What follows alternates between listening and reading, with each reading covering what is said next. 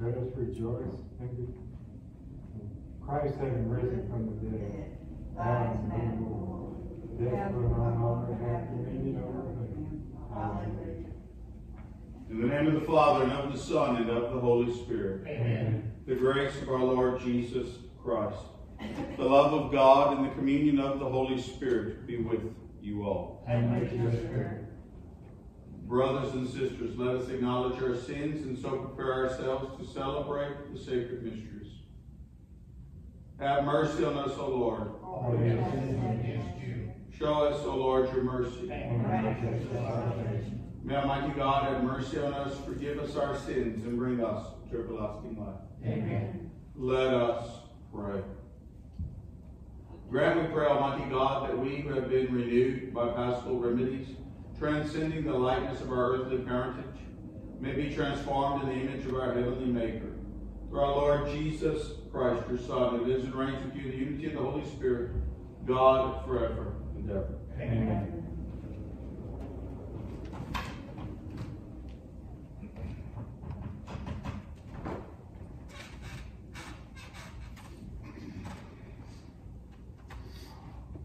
A reading from the Acts of the Apostles. After their release, Peter and John went back to their own people and reported what the chief priests and elders had told them. And when they heard it, they raised their voices to God with one accord and said, Sovereign Lord, maker of heaven and earth, and the sea, and all that is in them, you said by the Holy Spirit, through the mouth of our father David, your servant, why did the Gentiles rage and the peoples entertain folly? The kings of the earth took their stand, and the princes gathered together against the Lord and against his anointed. Indeed, they gathered in this city against your holy servant, Jesus, whom you anointed, Herod and Pontius Pilate, together with the Gentiles and the peoples of Israel, to do what your hand and your will had long ago planned to take place. And now, Lord, take note of their threats, and enable your servants to speak your word with all boldness, as you stretch forth your hand to heal, and signs and wonders are done through the name of your holy servant Jesus.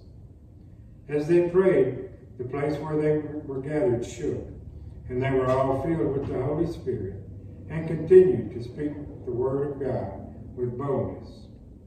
The word of the Lord. Thanks be to God. A responsorial song.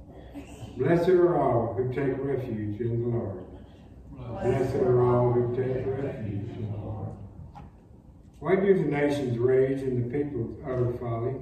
The kings of the earth rise up, and the princes conspire together against the Lord and against his anointed. Let us break their fetters and cast their bonds from us.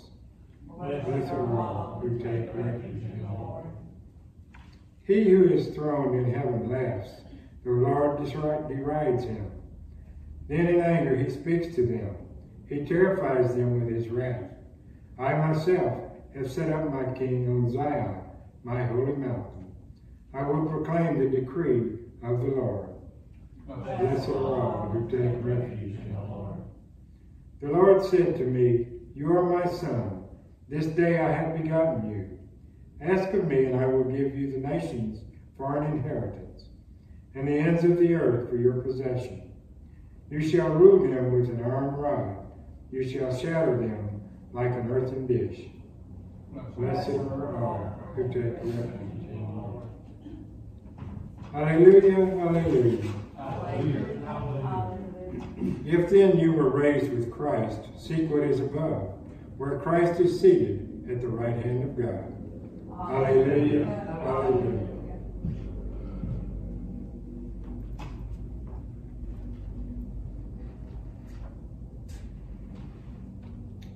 The Lord be with you. And with your spirit. A reading from the Holy Gospel according to John. Glory to you, Lord. There was a Pharisee named Nicodemus, a ruler of the Jews.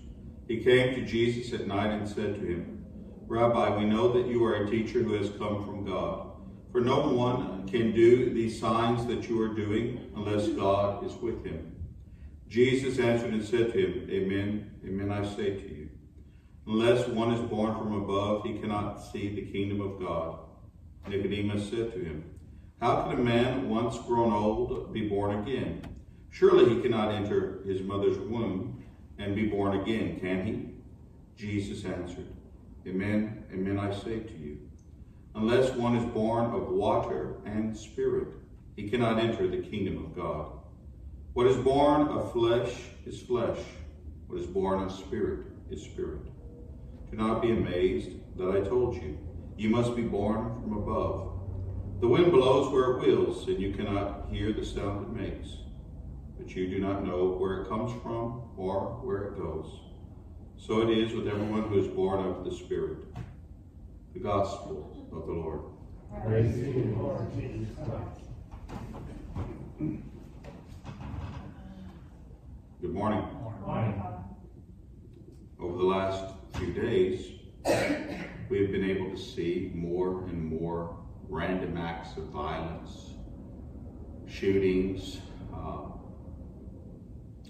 youth out of control in big urban cities here in the United States of America. We see businesses closing, corporations being deemed as the enemy of the people, and not looking at the situations when a corporation says, you know, we can't make a profit. We haven't made a profit in over a decade, and the people blame the corporation, but no one ever looks at what's going on with the high rise of theft in these areas. We are told that we have to accept mental illness as just the normative. We are told that to honor a woman is to put a man dressed as a woman to receive an award. We are told that we are supposed to accept various deviant behavior as now the acceptable behavior. We are told that we have to give up certain things so we can save the planet, save the fish, save the mammals, save the invertebrates, save all this.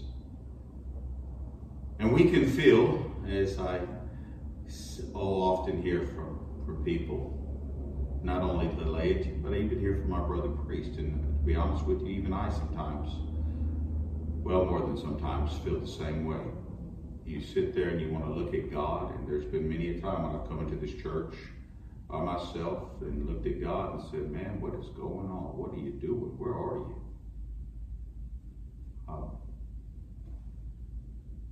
But I come back to this beautiful selection of the Acts of the Apostles.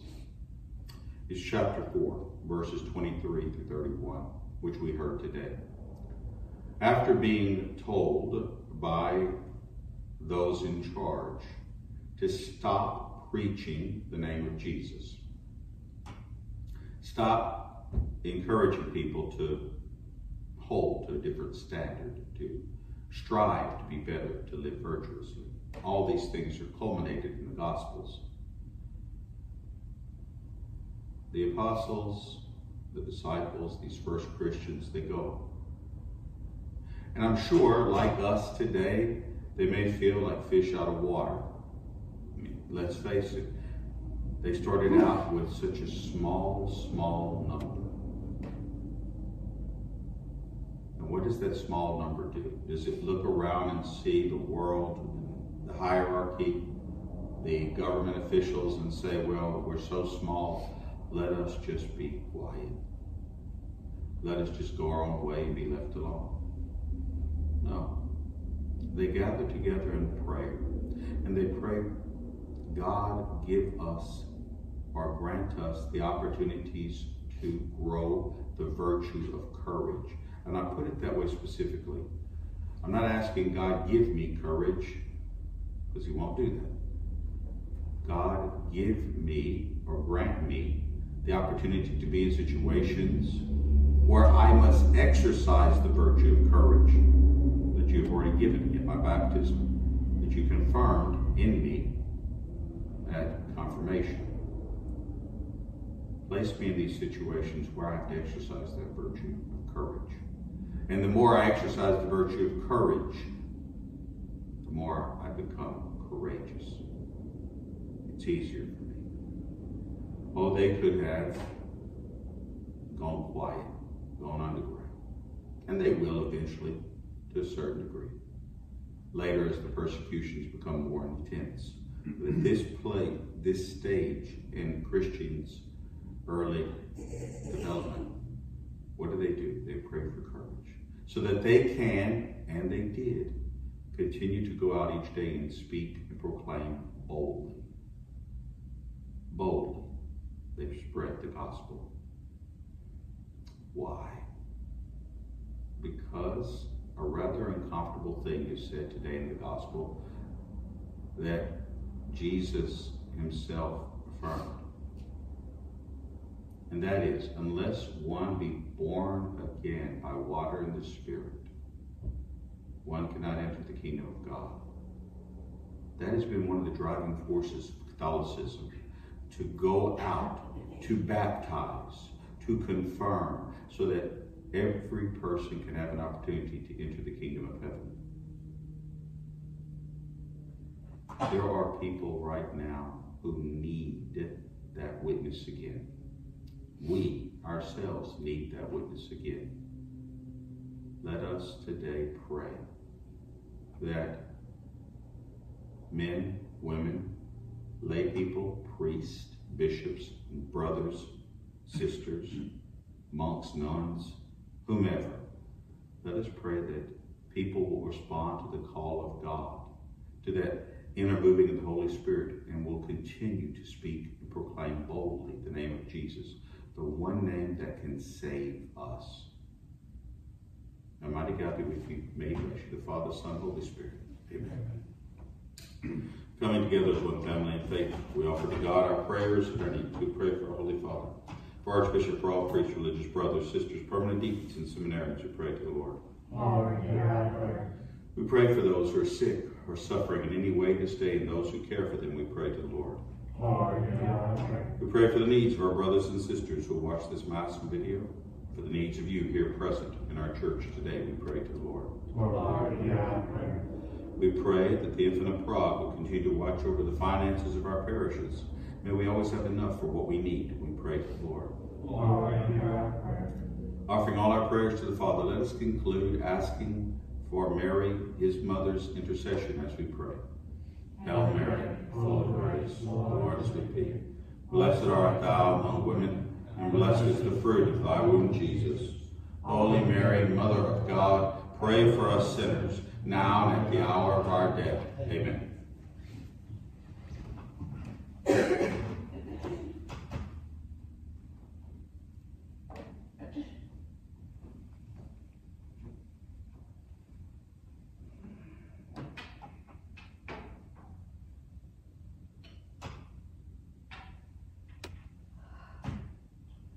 Blessed are you, Lord God of all creation. Through your goodness we have received the bread we offer you. Through the earth and work of human hands will become for us the bread of life. Blessed be God forever.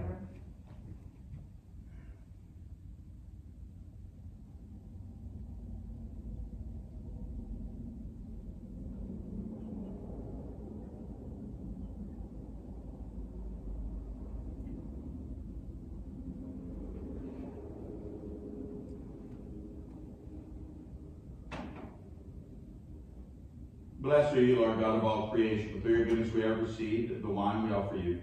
Fruit of the vine and work of human hands will become our spiritual drink. Blessed be God forever.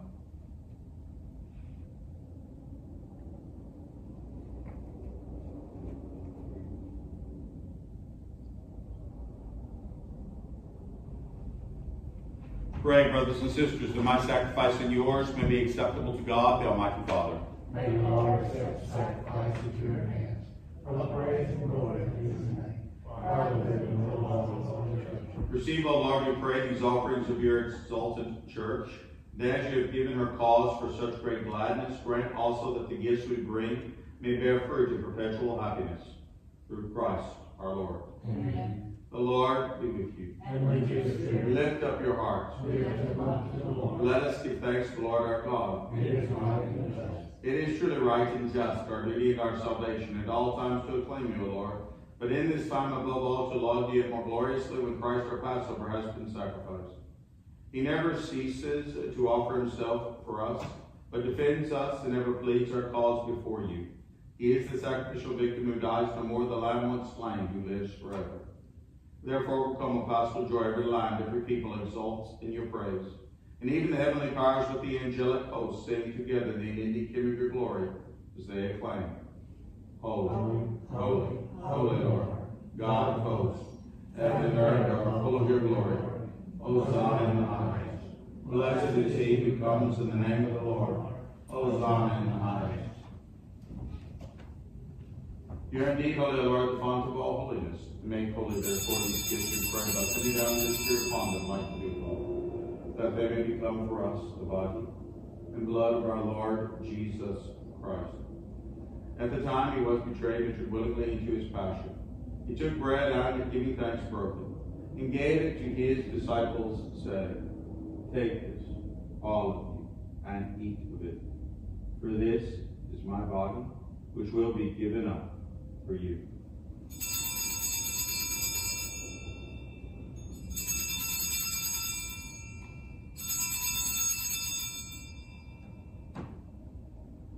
In a similar way, when supper was ended, he took the chalice, and once more giving thanks, he gave it to his disciples, saying, Take this, all of you, and drink from it. For this is the chalice of my blood, the blood of the new and eternal covenant. It will be poured out for you and for many for the forgiveness of sins. Do this in memory of me.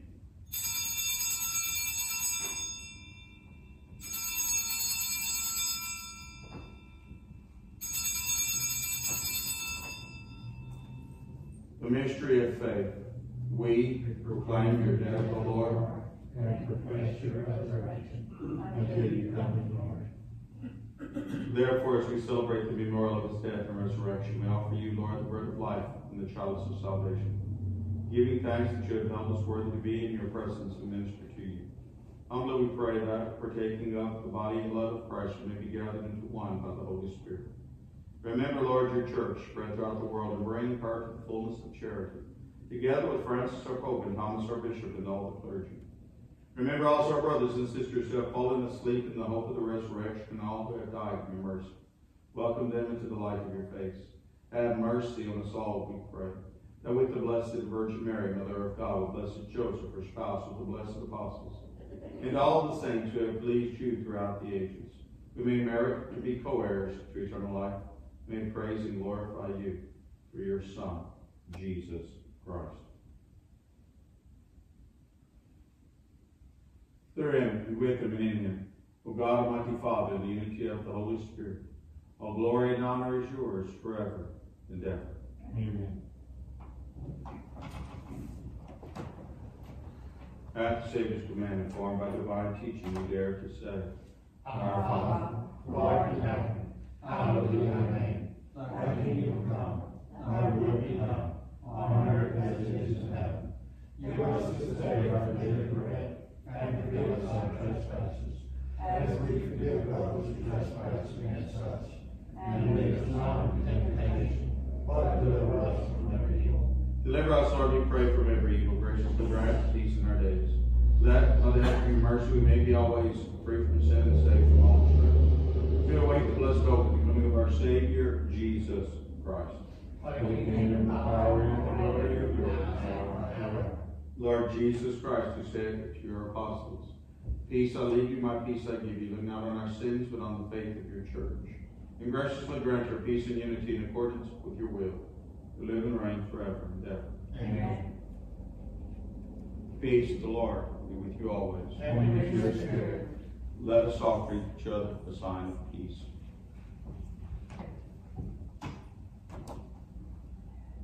Lamb of God, You take away the sins of the world, have mercy on us. Lamb of God, you take away the sins of the world, have mercy on us. Lamb of God, you take away the sins of the world, grant us peace.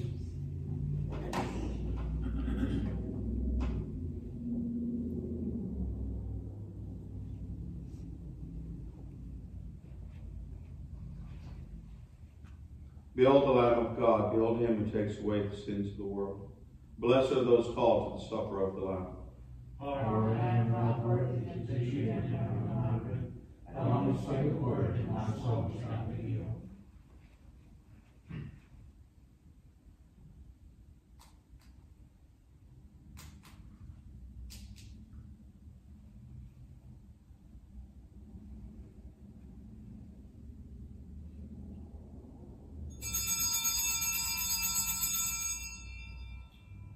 Jesus stood in the midst of his disciples and said to them, Peace be with you. Hallelujah.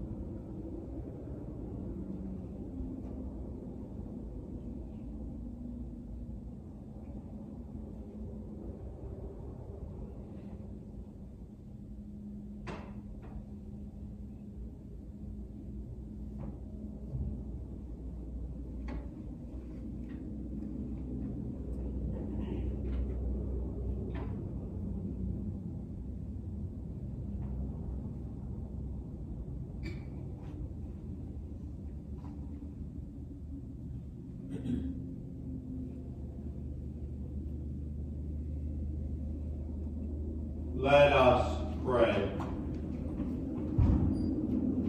Grant, we pray, Almighty God, that our reception of this Paschal Sacrament may have a continuing effect in our minds and hearts, through Christ our Lord. Amen.